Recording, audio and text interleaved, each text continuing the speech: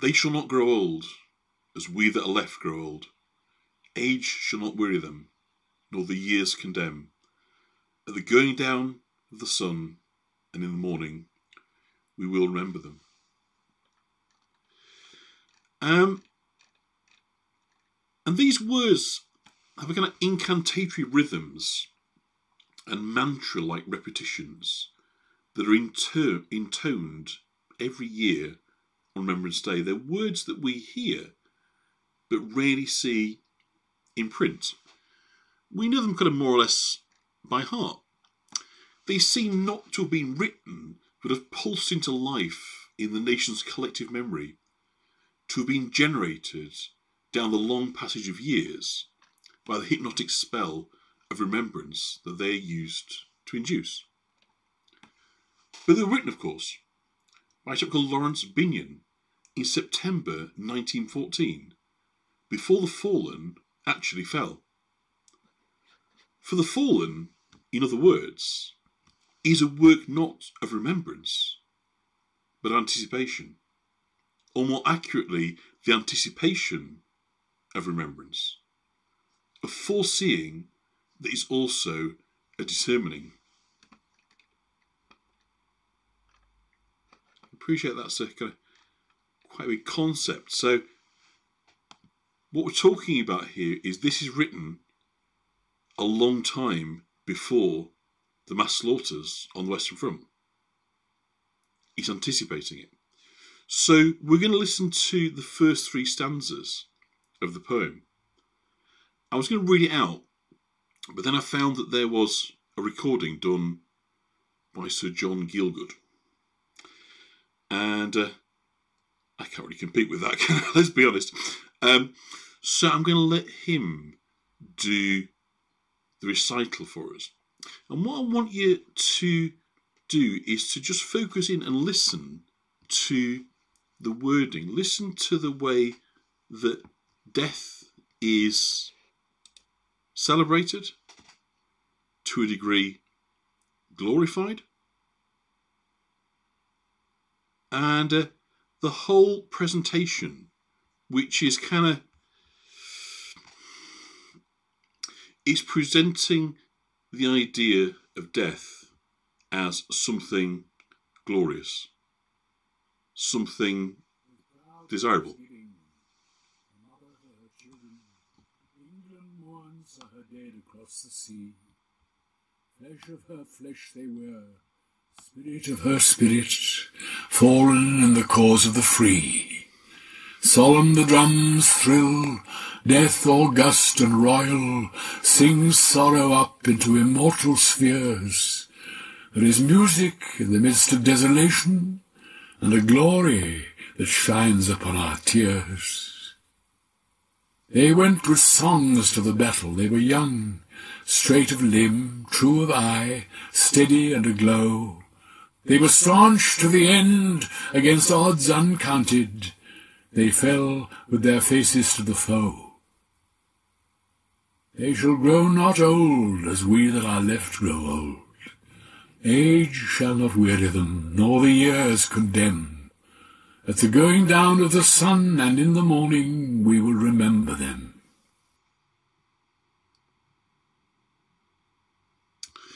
So this photo, the anticipation of memory, was taken on the 22nd of August at Vimy Ridge near Ypres, during Passchendaele.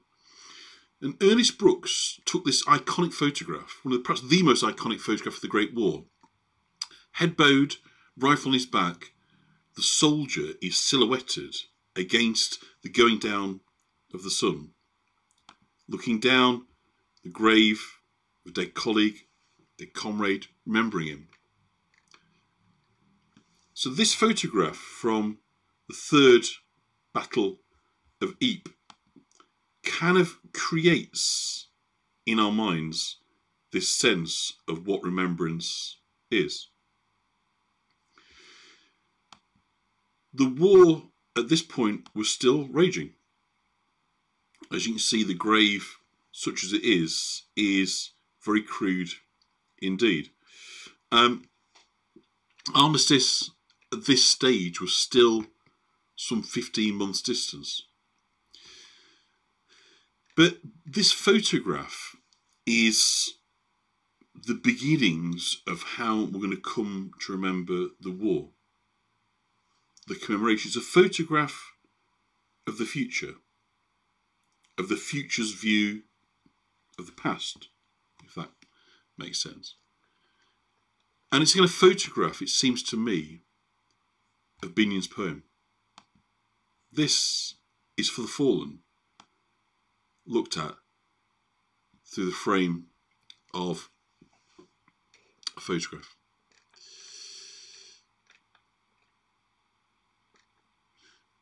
So, this is footage now from the very first Armistice Day in 1919. On the 11th of November 1919, the 2-minute silence was first introduced. At 11 a.m, not only in Britain, but throughout the Empire, all activity ceased. Traffic came to a standstill, and trains were stopped. Factories and workshops went quiet. You can see the scale of the gathering here in Whitehall. And so Edwin Lutyens had been asked to devise a temporary, non-denominational installation for the occasion. In a matter of hours, he sketched the design of what became the cenotaph. But the monument that you see here is made of wood and plaster. So this is the first public act of remembrance. The victory parade had been planned for July, but the Prime Minister opposed any plan for national celebration, which didn't include some celebration, tribute rather, to the dead. The discussion around memorials had got underway during the war, and one argument was that memorials would have a practical value. New hospitals, homes and universities were proposed. But the question was being asked was what was being memorialised. And generally people had very little clear idea of why the war had been fought or what it had accomplished, except for the loss of millions of lives. The response was one word: sacrifice. So the anniversary of Armistice Day was chosen to memorialise not victory, but sacrifice. The public response was enough to decide to commission an identical permanent version of the cenotaph made of Portland stone. So we see the soldiers now marching past huge crowds looking on. But the role of the army here is not to celebrate victory, but to represent the dead. This is the language of remembrance and the idea of sacrifice. The survivors are witnesses to the sacrifice. The role of the living is to offer you tribute, not to receive it. The soldiers marching past the cenotaph, in other words, comprise an army of the surrogate dead. In an effort to give some scale of the loss, the Imperial War Graves Commission pointed out that if the Empire's dead marched 4 abreast down Whitehall, it would take them 3.5 days to pass the cenotaph. Let's pause it there. So the line of soldiers kind of marching out of sight. They stretch out of sight for us, out of time, and it feels that if we trace the line back far enough, we'd find ourselves here, in the lines of the men marching away to the war. It's impossible now, I think, for us to watch these films of the soldiers marching to the Battle of the Somme without our awareness of its terrible outcome. They appear as ghosts marching towards a slaughter, but the words of Binyon, and inspired by the tragic explorer hero Scott, they march towards honourable death. So Scott was the hero of the day. Today we recognise his incompetence, but then it was seen as heroism. A 1916 newspaper proclaimed that the explorer Scott had given his countrymen an example of endurance. We have so many heroes among us now, so many Scots holding sacrifice above gain, and we begin to understand what a splendour arises from the bloody fields of Flanders. So called to the glory of self-sacrifice, they marched, but by the time of the great battles of 1916 and 1917, mass graves were dug in advance of major offensives, and the singing columns of soldiers fell grimly silent as they marched to these gaping pits en route to the front-line trenches.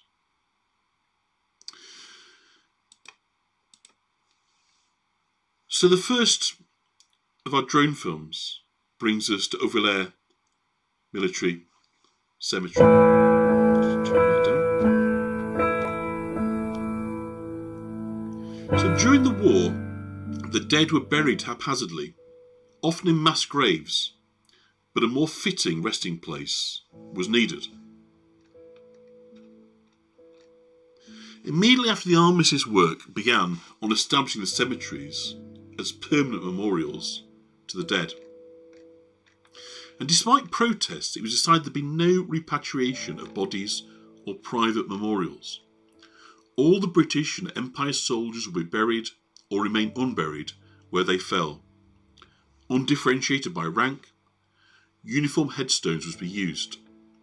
Crosses, it was decided, were harder to maintain and were not compatible with other faiths. So every soldier achieves equality in death. The name of every soldier that died were recorded either in the cemetery or where no body was found on one of the memorials. At the base of the headstone there'd be space for the next of kin to add inscriptions of their own. The cemeteries were to be built to encourage a mood of pantheistic reflection rather than penitence and fear. And 3 architects, Edwin Lutyens, Sir Herbert Baker and Sir Reginald Bloomfield, were given overall responsibility for creating the cemeteries.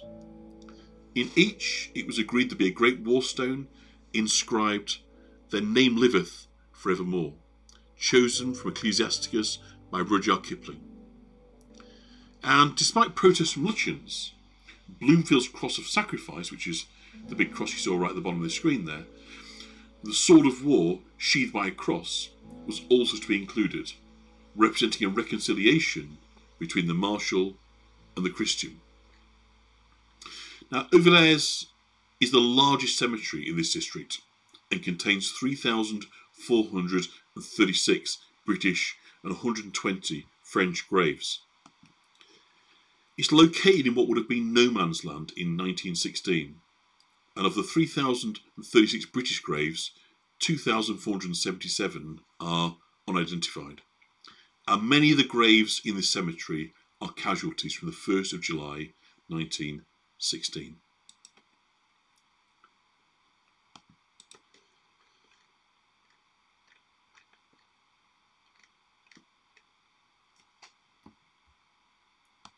So the next part of the film utilises some historic footage to show the recruitment of the famous Pals Battalions.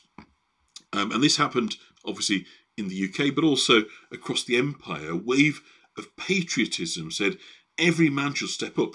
And the early professional army of 1914, the British Expeditionary Force, had suffered very badly, and so they clearly needed new soldiers. And they made a critical, horrible choice, which was to decide to recruit from workplace on the basis that men would fight with their pals rather than fight for the army or fight for a just cause. And so in doing this, they emptied entire factories, workplaces, and so the men all joined up en masse. They trained together. Of course, they went on to serve together, which meant that on the 1st of July, in certain areas of the Somme, there was very, very heavy concentrations of men coming from certain areas. So if you've heard the stories about the Accrington Pals, the Sheffield Pals, the Leeds Pals, the Newcastle Pals, here is the seeds of the 1st July 1916 slaughter, was based on this idea of men joining together, training together, fighting together. So, of course, nobody anticipated the slaughter that was to come. But unsurprisingly, when it came, it devastated communities. And those communities were particularly in Yorkshire, in Lancashire, in the northeast of England. So the north disproportionately, even though the London Memorial up at Thiepval has the most names on there, it is the northern regiments and battalions that took the biggest hit in and around the 1st of July 1916, and it's just because unfortunately they were all crowded to the northern sector of the Somme. So here we see them now fully trained, fully kitted, marching away, laughing and joking. For many of them at this stage, it was an excitement, it was an adventure. They hadn't yet reached the front, and a lot of them were hoping that the action wouldn't be over by the time they got there.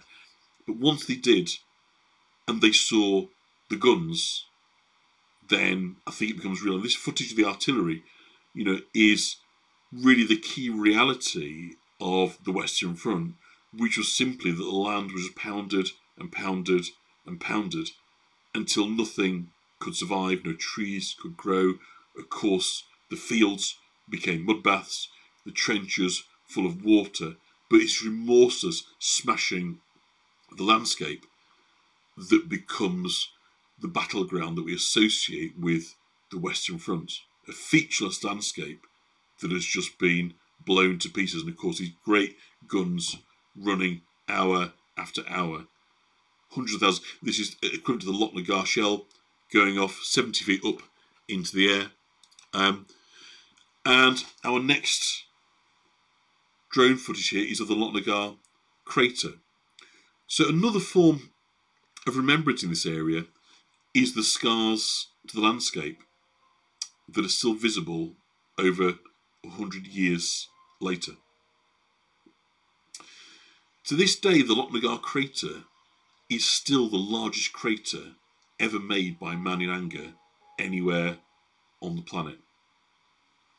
So even all these years later, nobody has sought to plant a bigger bomb than exploded here on the 1st of July 1916.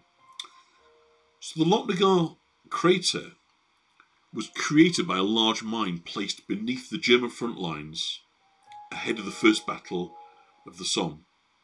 It was one of 19 mines that were placed beneath the German lines from the British section of the Somme to assist the infantry to advance at the start of the battle.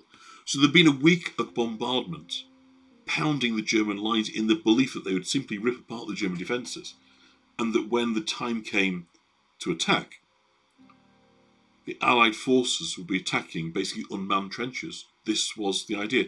So in advance of this, the tunnelling companies, again many of whom had been mine workers in the north of England, northeast of England, of the Royal Engineers, had dug a shaft about 90 feet deep into the chalk, then excavated some 300 yards under no man's land to place 60,000 pounds or 27 tonnes of explosive into 2 underground chambers. The aim was to destroy a formidable strongpoint called the Swabian Heights on the German front line south of La Boisselle, the village of La Boisselle. And so on Saturday 1st July 1916, just before the attack, 2 minutes before it was due to begin, the mine was exploded, leaving a huge crater 70 feet deep and 330 feet wide. And that's the crater that we can still see to this day. Debris was flung off a mile in the air, and the reason the crater was so large is the chambers were overcharged, meaning sufficient explosive was used not only to break the surface from a crater, but enough to cause spoil to fall the surrounding fields and form a lip around the crater around 15 foot high, which is why it's still there. In effect, it created a rim. And this was designed to protect the advantaging British troops, the machine gun fire, from the nearby village of La Boisselle. So the crater was captured and held by British troops, but the attack on La Boisselle failed, and the mine had not caused serious damage to the German defences, and the attacking British troops suffered 11,000 casualties. So the trench map shows the position of the Sheffield and Accrington Pals on the 1st of July. It's the northernmost section of the line. And here we can see 4 lines of German fortified trenches, they're the red ones, in the front of the village of Serre, which is to the right of the picture. The 4 copses, Matthew, Mark, Luke and John, the British trenches run a line in front of the copses. So it's from here the Pals Battalions attack at 7:30 AM on the 1st of July 1916 to take the village of Serre. That was their first day objective. So the copse that you're about to see in your picture on the right hand side, this is now Matthew, Mark, Luke and John. It's all emerged now into one. So the troops have been told the German trench would be destroyed by the shelling. They'd meet little resistance. So the corpses have now gone. There's a single large wood. The top end of it's called Sheffield Wood. Is owned by Sheffield as a memorial to the Sheffield Pals. And to the right of the picture you can see Luke Copse Cemetery. So we're heading across no man's land, and the Pals Battalions would have left their trenches on the right and attacked towards the left. They were under strict instruction to walk, not to run. And you can see the land gently slopes up to the left. So critically, the Germans had secured the height advantage all the way across this sector.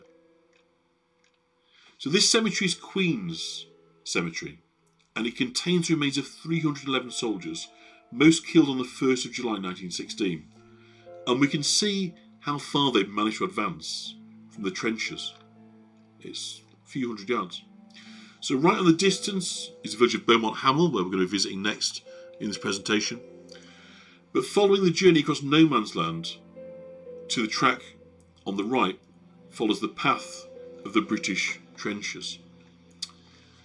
Small cemetery, Serre Road number 3, contains the remains of 80 soldiers, and in the distance, Serre Roads number 2 and 3 contain 9,500 graves between them.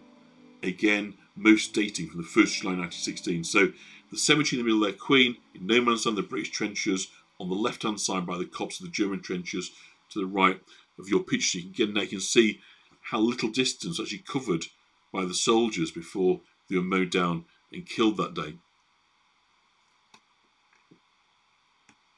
So, returning along the track, we follow the lines of the British trenches. So Queen Cemetery on the right represents as far as any British soldier advanced on the 1st of July. And we're now looking directly over no man's land. The German trenches on the right, Queen Cemetery in the middle, and the line where the wheat changes direction is the front line of the 4 rows of those German trenches you saw on the map, the red lines. The German fortification was known as a redoubt, a fortification that was surrounded by trenches and defences on all sides. And the shells and the mines were meant to have destroyed these fortifications. But in actual fact, all they'd actually done was have very little impact, really, it's kind of fair to say. The Germans had withdrawn to the rear trenches, out of range of the British artillery, and sat out the deluge of shells. When the bombardment stopped, ahead of the British attack, the Germans retook their positions and were ready at their machine gun posts as the British left their trenches. And it's been said since the German defenders could not understand why the British walked upright into gunfire. Why didn't they run? We're now slightly behind the British lines and approaching Luke Copse Cemetery. And this is very unusual as all the graves are lined up facing the direction of the attack on the 1st of July 1916. So at the far end of the cemetery is the Cross of Sacrifice that is found in all British cemeteries.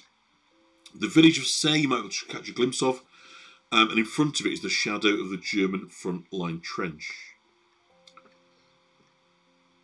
So as we kind of lift up through, we're looking right across the Somme battlefields from the north to the south when we leave this graveyard. But isn't it beautiful? It's so unusual. It's so kind of redolent of them standing parade or standing waiting to attack. It's unique. There's no other graveyard on the Western Front that has this configuration of graves. 2 graves together, 1 behind, 2 front. You see what I mean? So it really is a kind of unique one. It's kind of Luke Copse. It's well worth seeking out. Any of these are. They're all incredible to kind of go and see. And what is now, of course, pristine kind of farmland would have been a massive trenches, row upon row of barbed wire, and of course you'd have had shell holes absolutely everywhere. So the initial assaults on the 1st of July took place here along a line stretching 18 miles. But this northern sector was the deadliest of all, and almost all the 60,000 British casualties on the 1st of July occurred here. Doesn't look it now, does it? You wouldn't be able to tell. But and for the Accrington Pals, we talked about a little bit earlier, who'd joined up, trained, headed off to France together, been at the base camps, been in the reserve trenches, worked their way to the front, and were in position on the northern sector on the 1st of July, attacking across no man's land on these heavily defended trenches. It was a disaster. And of the 720 men that went into attack, at least 584 were dead, wounded or missing by the end of the first day. In this picture, you're going to see in a moment of the wives, the mothers, the daughters of Accrington. I think gives us a very telling image of what happens, the disastrous impact of a policy such as this, when all the men end up disappearing in a day, a whole lost generation in a small mill town. So these women are left without husbands, fathers and sons, and the town's fortunes never fully recovered. So as the Somme ran on, the roll call of the wounded and the dead increased after each attack. But there's another growing issue, the missing. Soldiers whose bodies could not be found and could not be retrieved from no man's land, either because of the danger or they'd been hidden in the mud, others blown up by explosives. Names were carefully kept, and a decision was made that while the war was still running, a memorial to the missing of the Somme was needed. So the Thiepval Memorial of the Missing of the Somme is the largest British war memorial in the world. If you haven't been and you get the opportunity to do so, I'd strongly recommend that you do. It is incredibly moving. So again, Sir Edwin Lutyens was called upon to design the monument. It took 4 years to build, and it was unveiled on the 1st of August 1932 by the Prince of Wales, the future Edward VIII, in the presence of the President of France. Now, many veterans of the Somme campaign were present on that day, but not all were in uniform. Many veterans had struggled to settle back into civilian life. The trauma, what they'd seen, was too much to process.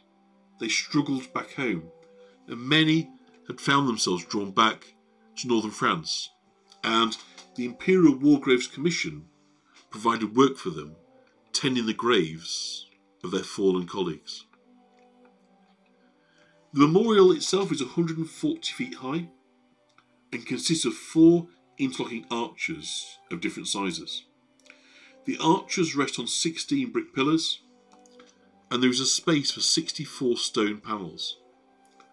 And on the 56 panels, the names of 72,316 British and South African men are listed who died in the Somme sector and have no known grave. The London Regiment has the sad honour of having the most names listed on the monument, with 4,348. And on the panels, which are organised by regiment, there are in total 7 Victoria Crosses. Victoria Crosses, of course, being the ultimate accolade for bravery, almost always earned after death.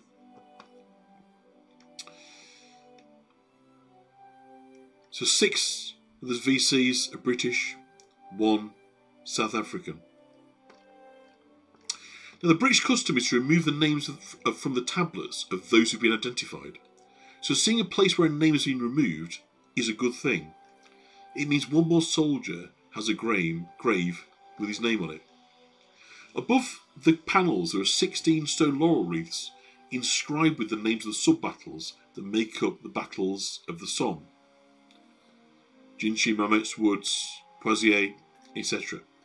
And a large inscription on the memorial reads, "Here are the names of the officers and men of the British armies who fell on the Somme battlefields from February 1915 to July 1918, but to whom the fortunes of war denied the known and honoured burial given to their comrades in death."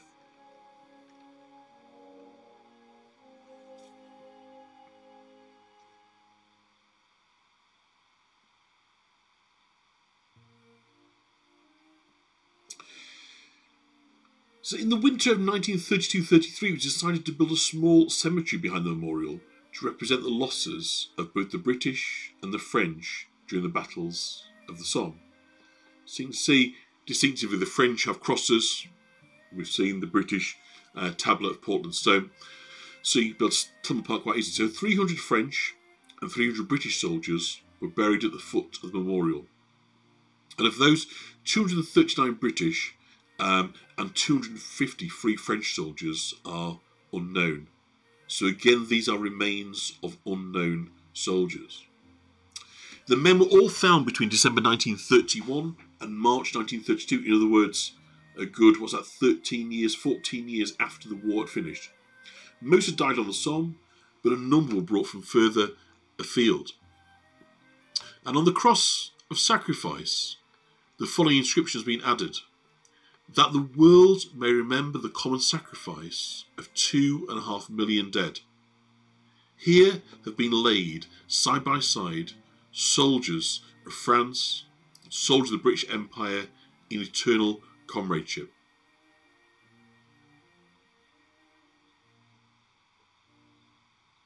Beautiful, isn't it? If you haven't had the chance, and you do get the chance to go, there's a remarkable piece. It is a wonderful place to go. Harrowing, was sad. So we're back to the first 16. So we're now looking at, again, Germans in red, British in green, and we're looking at the ridge, which is we're now the Ulster Division. So we're on the first day of the Somme again, and on the top sat the Schwaben Redoubt, which was the big German fortifications. So the continuous red line is the British front line, the green lines are the German defence. Sorry, I got that wrong around. So that's what you're looking at there. So Germans in green, British in red, and that's your front line on the 1st of July. So the Ulster Division actually did spectacularly well and did manage to reach the second line of the German defences. Sadly, however, the division on their left and their right completely failed in their attack, and the Ulstermen had no choice but to withdraw on the same day. Something really rather tragic that the whole thing was so hard fought to secure any ground whatsoever, and that the one battalion that did succeed, the Ulstermen, had to give up their position because they had no support either side of them. So we're going to see the Ulster Memorial engraved. So the Ulster Tower will appear to the left, just in front of the line. And again, it's a mark of the progress the Ulstermen made on the 1st of July. The memorial was raised in the late 1920s to commemorate all the those who fought and died here.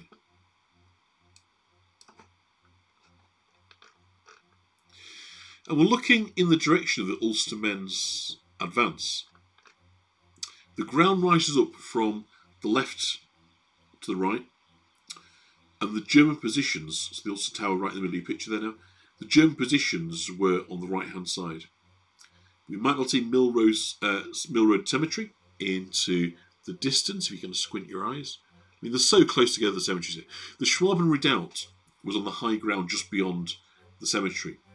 And in that cemetery there's the remains of 1,300 Commonwealth soldiers. So again, what you're looking at is a battlefield cemetery of the line of advance. So starting from the Ulster Tower on the left hand side, that's where they started. The cemetery is as far as most of them were able to secure. So that is, again, the achievement on the 1st of July.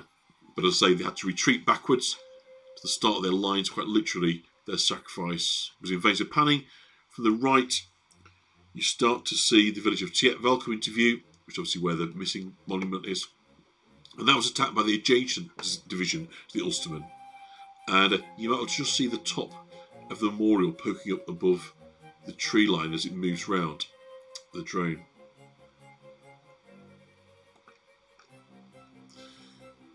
So as we turn back towards the north, the Falkirk Road and the Ulster Tower, the British front line ran just to the left of the road that you can see.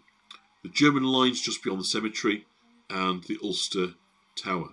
And on the 1st of July, the Ulster Division lost 5,500 men here, killed, wounded, or missing. The German trenches you can just about make out as shadows in the wheat. This is a landscape that has memory. Now, the Ulstermen were another Pals Battalion that had initially formed as a unionist militia to protest against Home Rule for Ireland. On the first day of the Somme was the anniversary of the Battle of the Boyne, a fact remarked upon by the leader of the division, and stories have often been told that some men wore orange sashes into battle, while others wore orange ribbons. And there's a story that when some of his men wavered, one company commander from West Belfast, Major George Gaffikin, took off his orange sash, held it high for his men to see, and roared the traditional battle cry of the Boyne, "Come on boys, no surrender." On the 1st of July, Following preliminary bombardment, the Ulstermen quickly took the German front line, but intelligence was so poor that with the rest of the division attacking under a creep bombardment, which is artillery fired in front of or over men, they advanced as it moves. The Ulstermen would have come under attack from their own bombardment in the German first line, so it was a real mess. But they advanced, moving to the crest so rapidly the Germans had no time to come up from the dugouts that were generally 30 to 40 feet below ground. And it was the Schwaben redoubt, because part of it here was taken. So successful was the advance that by 10 o'clock some had reached the German second line. But again, they came under the barrage of their own troops, their own artillery. The barrage wasn't due to finish until 10:10. So this successful penetration had to be given up before nightfall, as it was unmatched by those at its flanks. The Ulstermen were now exposed to a narrow salient, open to attack on three sides. They were running out of ammunition and supplies, and a full German counterattack at 22 o'clock, 10 o'clock, forced them to withdraw, giving up virtually everything that they gained. Of the 9 Victoria Crosses awarded on the first day of the Somme, 4 went to soldiers of the Ulster Division. And this ground will still contain many of the bodies that fell on that day. The cemetery we're looking at there was Connaught, opened in 1917. There's 1,200 soldiers there, and it continues to receive new remains as they're discovered, generally doing ploughing through farmers. So on the horizon, Beaumont Hamel. So let us now go and visit the famous Beaumont Hamel. So the War Office and the British Army were so confident of success ahead of the Battle of the Somme, they sent film camera crews to film the attack. So the soldiers you saw there were relaxing minutes before the attack. They believed the 7-day bombardment had smashed the German defences. They could not know what was about to happen. So the village of Beaumont Hamel, coming in your picture there, was an objective for the first day of the Somme, but actually took 3 months before it was captured with a terrific loss of life. So we're coming over no man's land towards the German front lines. The little circular woodland area that you can see is actually a huge shell hole. It's known as Hawthorne Ridge Crater. And the cemetery just near it is the Hawthorne Ridge Cemetery. You can sort of see the shape of the crater. But this is not the crater itself. It's actually completely overgrown. So above the crater sat the Hawthorne Ridge Redoubt, a powerfully fortified German machine gun position sticking out into no man's land, meaning the Germans could fire not just to the front, but also to the left and to the right. And as we begin to swing around to the right, we're going to get our first views of what is now called Newfoundland Park, that contains the best preserved trenches on the Somme battlefield.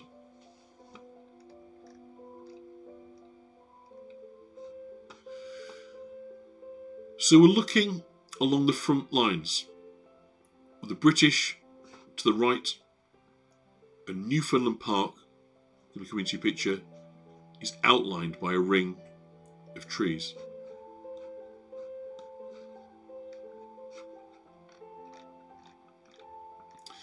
And as we move in, you might begin to see the shape of what's called Y ravine. The paths cutting across this enclosed space form the shape of a Y, so it is known as Y ravine. And this was the location of the Newfoundland Regiment. So Beaumont Hamel is to the rear, and the German communication trenches were located here. The trenches that ran behind the line and were used for running messages to the front line. See the Y shape in the picture there? So we can now see the German front line trench just in front of the trees in the foreground. You can see a couple of memorials, but not the shape of the trenches. Trenches were never built in straight lines, because if a shell landed in it, a blast would run the whole length of the trench, taking out a lot of people.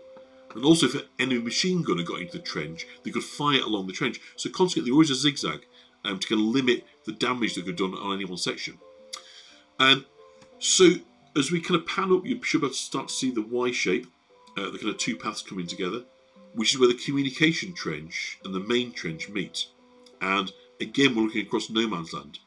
You should be able to see the line of the Newfoundland Trench towards the top of your picture. The memorial coming in to view. There's actually a lone tree in the centre towards the top of the picture. And this tree is as far as the Newfoundlanders ever got. It's actually behind their own front line. As the Newfoundlanders moved out from the clump of trees at the top, along the top of the picture, on the 1st of July 1916, the planned route was via the communication trenches, but they found them blocked up with the wounded. So someone gave the fatal order for the Newfoundlanders to leave the communication trench and move over open land. They were on a deadline. They were due to be in the next wave of the attack, and they didn't want to miss the deadline. Tragically, this was in broad daylight, in full view of the German machine gunners, and we can see shell holes everywhere. And the second trench is now very clear. Right in the centre, coming into the picture, the Newfoundland Memorial. And as we pan around the Canadian cemetery to the left, we're looking towards Beaumont Hamel and moving in the direction the Newfoundlanders would have tried to advance. The Newfoundlanders suffered 97% casualties before reaching their own front line. That was on the first day of the Somme. The Newfoundland Memorial Park was built on land over which the 1st Battalion of the Newfoundland Regiment fought on the 1st of July 1916. The 1st Battalion Newfoundland Regiment were part of the 29th Division. They went over the top at 9:15 on the 1st of July 1916. At the beginning of the attack, they were 800 strong. The following morning, at roll call, only 68 men were present, most of them from a small reserve held at the back.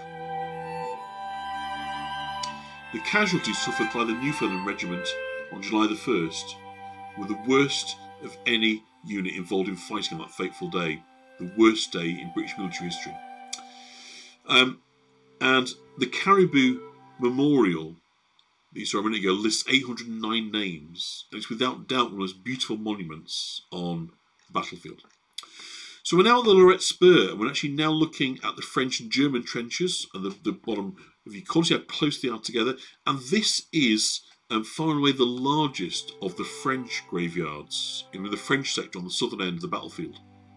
So the trenches just to the right there. And this was very unusual. You see the white rectangles, they are huge burial pits. And this is a vast graveyard. There's 40,000 graves here altogether. And unlike the British graves, they go back to back. So each row that you're looking at actually is two graves, one facing, one coming away. But what's again is fascinating is if you've not been to this area, just seeing how it mixes with the agriculture around you. You've got these kind of formal laid out graveyards, but all around as far as the eye can see is agricultural fields. But there's something incredibly moving about the cemetery. As you swing round, we see these rectangles. I say they're mass graves. The 7 mass graves in total hold over 20,000 French soldiers. And in total, there are the bodies and remains of over 40,000 French soldiers here, which represent about half the total of the French deaths in taking this piece of high ground near Vimy Ridge from the Germans. It is absolutely mesmerising, I think, when you can just sort of take in what they call these sort of silent cities of the dead. And what's amazing is just next to it is a brand new installation, which is quite staggering. It's a new circular monument. It was involved for the centenary. It's called the Ring of Remembrance. And the giant plaques are covered here with the names of alphabetical order, irrespective of nationality. You've got Germans, French, Canadians, Americans, everybody who was there. So French, German, British, Canadian names are listed together here for the first time. This is not a list for the whole First World War, or even the entire Western Front. This is just a memorial for people that died in the Pas-de-Calais department. It doesn't include the missing, it doesn't include the wounded, just those with no known graves in this small corner of northern France, and there are over 590,000 names on the ring of remembrance. This, ladies and gentlemen, is Vimy Ridge, the Canadian Memorial.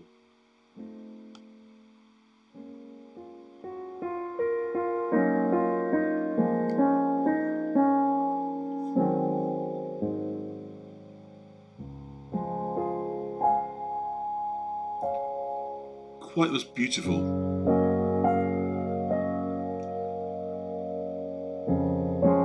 See how the shell holes have pockmarked the earth 100 years later.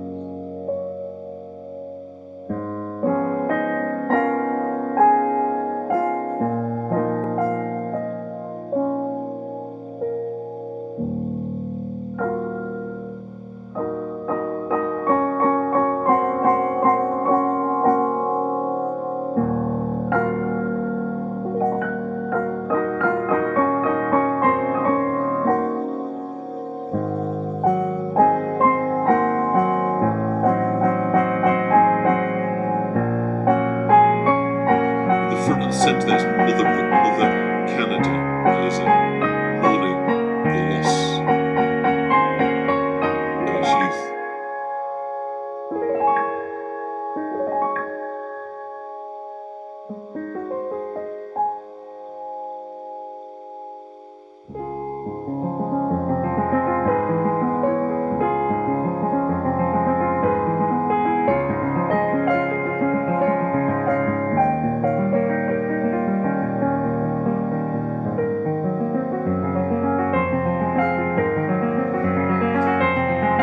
Scarred landscape.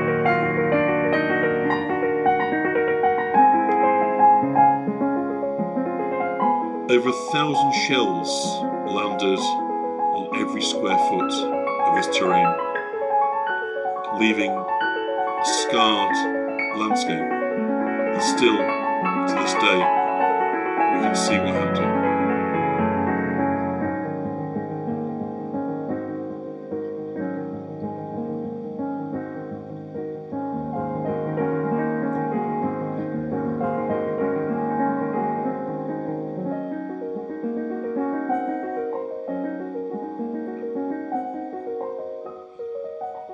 In the background, by the way, are coal heaps from a place called Douai. This is quite an industrial area, as well as farming. You have coal slag heaps. Beautiful geometry.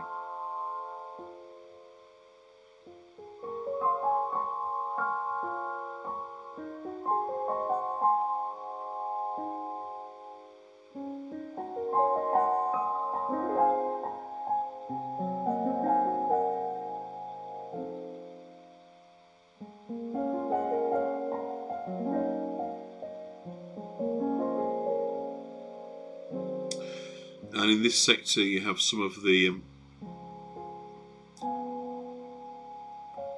best preserved trenches that have been restored, but the Canadian trenches at both Beaumont Hamel and Vimy Ridge are a fantastic way if you want to get in and experience as far as possible life in the trenches. Then both here and Beaumont Hamel are definitely the best to go, and of course if you have Canadian roots or connections, these are sacred places and wonderfully preserved, and you'd be incredibly welcomed.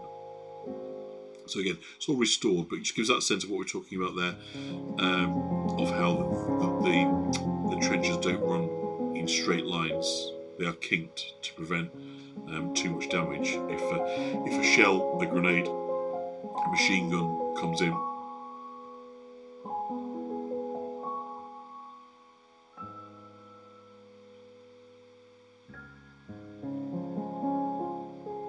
the crater is emerging there into the centre of your picture on the exploding shell. So it really is a landscape that is scarred by this memory. It's never got over the trauma of what happened here. Nobody has really tried to do anything other than treat it as a place of memory, of remembrance, of sacrifice, of loss. with the hope that from that comes learning, redemption, forgiveness.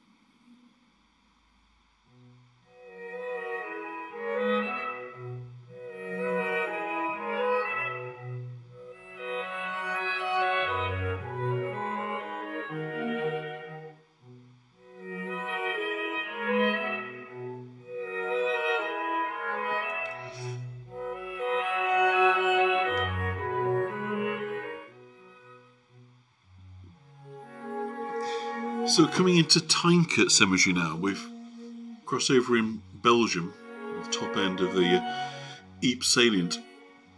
And this is a receiving cemetery. They're still discovering bodies and interring them here. It is the largest cemetery on the Western Front. And it's what being described as one of the silent cities of the dead. Until you've been to Tynkert, you can't quite take in the size and scale of this place. It looks like a regimental army, and of course, as I'm sure you've noticed by now if you weren't already aware, these graveyards are pristine. When they said, "They shall not grow old," they meant it physically, metaphysically, spiritually, representationally. Insofar as this Portland stone looks like it could have been put in yesterday. There's no weeds, no stray plants. Nature is subdued here. It's not allowed to take over. Even the birdsong is notable by its absence. So when you visit these graves, the first thing you're struck by is the order of it. And of course, rather than this being a graveyard of people of advanced years, the end of their years, of course, we're reading 19, 22, 25, 27. It's wrong. It's artificial. It's inhuman. It's a graveyard full of youth. But a youth that is not allowed to age. They shall not grow old. This is what they meant. This is what remembrance looks like. An army, gardeners, and land management staff, cooperating with the British, the French, and the Belgian governments, keep these graveyards, these cemeteries, these places of sacrifice and remembrance in utterly pristine condition. So we become simply overwhelmed because there is nothing, there's no parallel, there's nothing that prepares you for this. It's not like a graveyard. It is a representation of an army that has gone. The markers are in its place. And it's when we finally look upon these formations, we get a scale of the loss, of the sacrifice. And there's something, I think, very difficult for us about the First World War, because for those that haven't perhaps studied it, perhaps read much about it, is there's a tendency to conflate it with the Second War, with the moral dimension of, defeating Nazism, fighting for freedom. And there isn't really a moral dimension to the First War. It's a war of empires, where the price that was paid was in the flesh of the young, those that died, those that were horrendously injured, those that came back were never the same, and on their families and their loved ones. So here we are, just before the film cameras, just before they're about to go over top, the 1st July 1916.